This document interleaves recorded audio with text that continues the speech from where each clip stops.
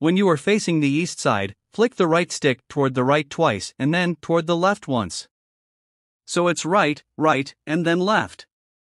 If you are facing the west, flick the stick left, left, and right. If you are facing north, flick up, up, and then down. And if you are facing south, flick down, down, and then up. And that is how to do the sombrero flick. I am going to now go in depth as to why it doesn't work for some people. It doesn't work for some people because you need a 5-star rated player to be allowed to do it. The other thing to keep in mind is that your player needs to be still. He can't be running or walking, otherwise it won't work. You need to have your player remain still and then it should work. Thanks for watching my video. If you found value in the tutorial you just watched, then you're in for a treat.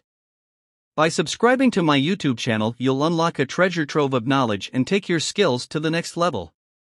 Trust me, you don't want to miss out on what's coming. But it doesn't end there. As part of our vibrant community of learners, you'll have the opportunity to connect with like-minded individuals who share your passion for acquiring new skills.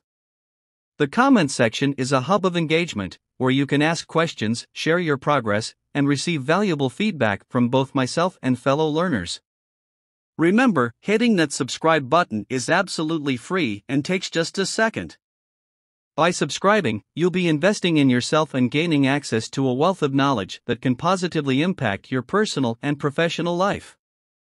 So, if you found this tutorial helpful or any of the previous videos on this channel, I encourage you to take that next step.